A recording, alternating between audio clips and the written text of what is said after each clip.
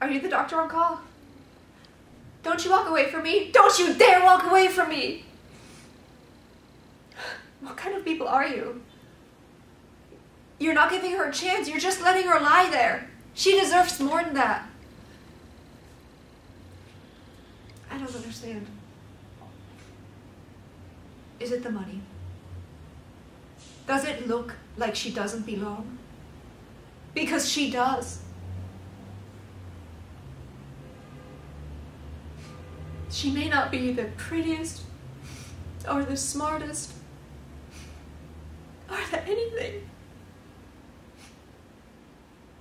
She never was. But she wants to stay.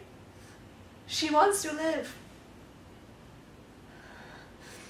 And you're not going to take that away from her. The door is right there. The door is right there, doctor. I'm just asking you to have a look.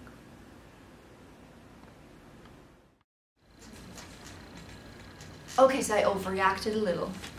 And yes, I'm still on the diet, heading towards health.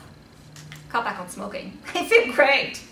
I don't like the tremors, the foul breath, the acute migraines, waking up in the middle of the night with a cold sweat shaking.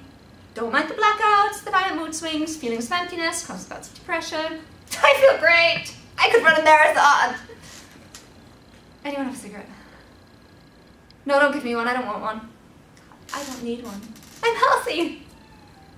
Although I am more tense than usual, I'm trying not to let the little things get to me. You know, the little things.